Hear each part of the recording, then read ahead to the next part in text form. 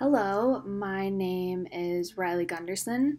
Today I'm going to discuss my art, my process, and the subject matter I am most inspired by.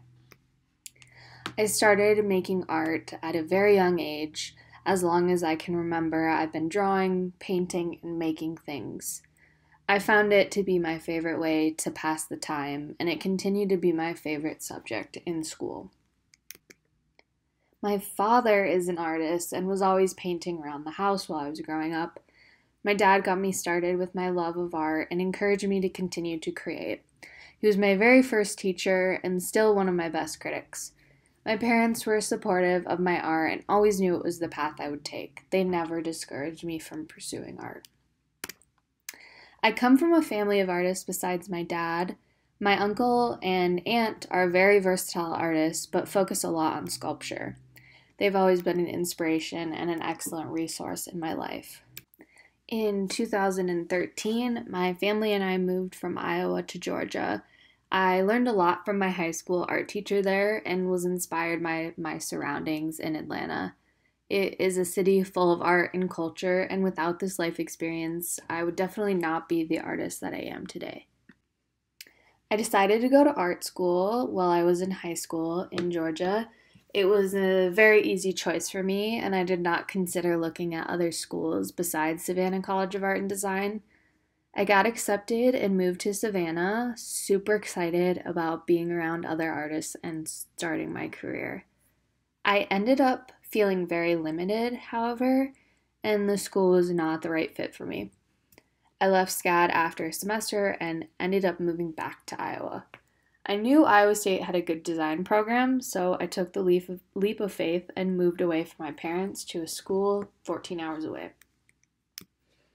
During my first semester at Iowa State, I was unsure of what major I would select. I figured out that they had a studio arts program that would allow me to explore, which was exactly what I needed since I felt very lost at SCAD.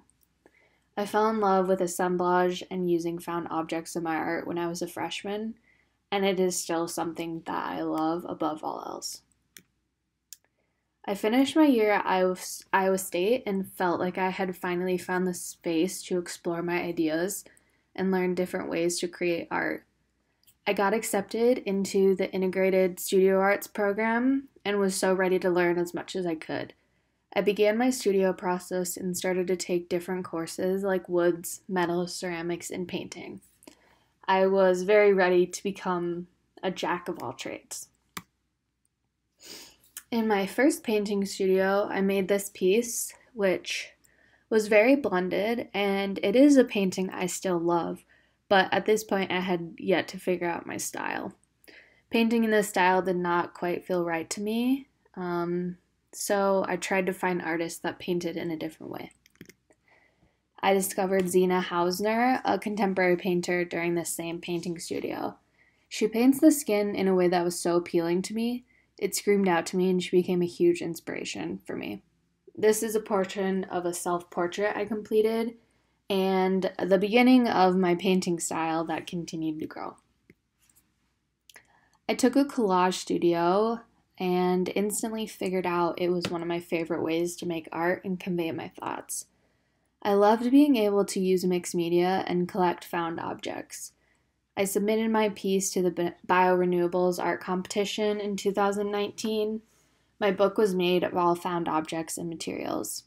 The book discussed women in science and the struggle for equality and recognition within that field.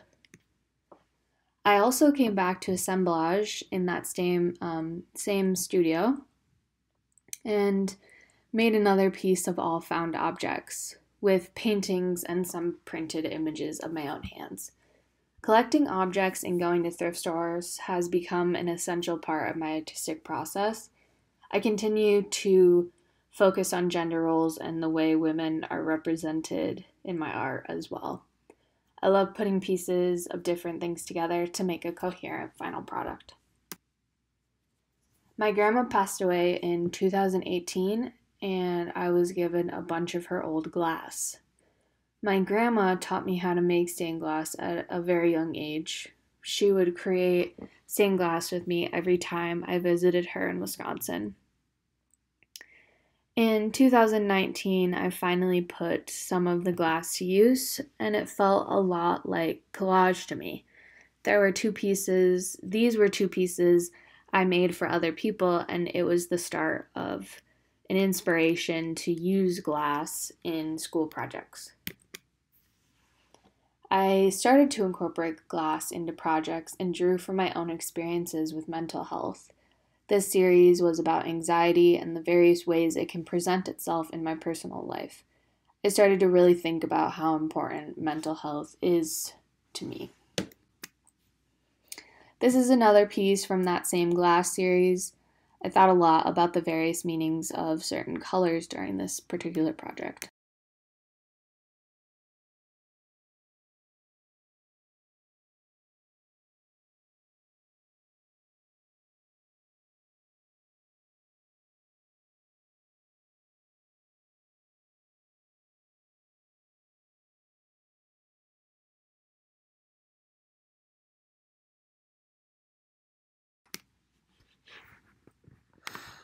I have finally found a painting style that suits me in my last few years of school.